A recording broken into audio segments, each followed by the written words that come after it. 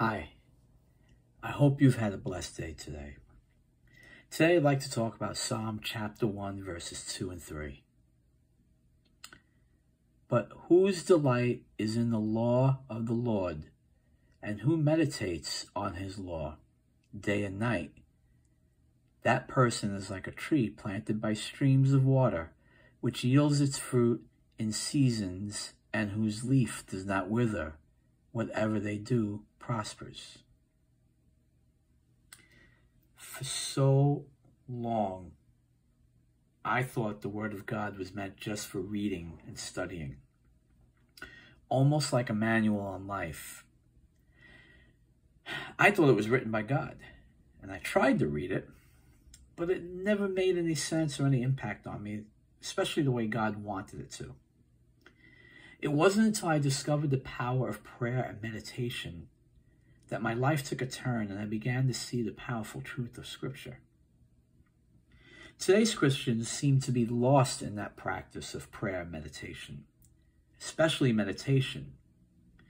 Sometimes we confuse meditation with other practices and we cast it aside as something magical or wrong. Christian meditation fills you with the knowledge of God and his presence. It doesn't take anything away. Meditation is about receiving, not casting out. So, what does meditation look like in the Christian world? To meditate is simply to spend time in God's Word, going over the verses, absorbing them, letting the Holy Spirit guide you. It's a process where we open up our hearts and minds to receive the good news and the revelations from the Holy Spirit.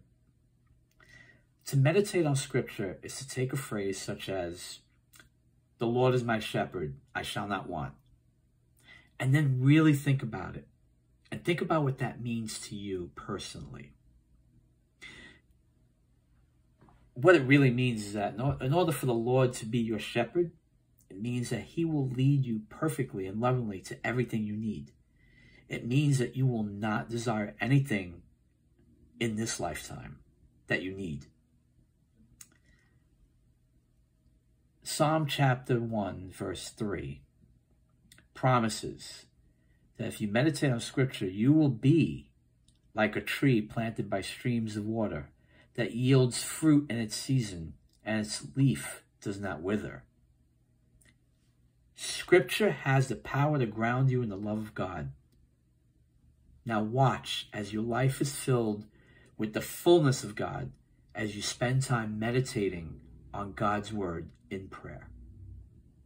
God bless you all.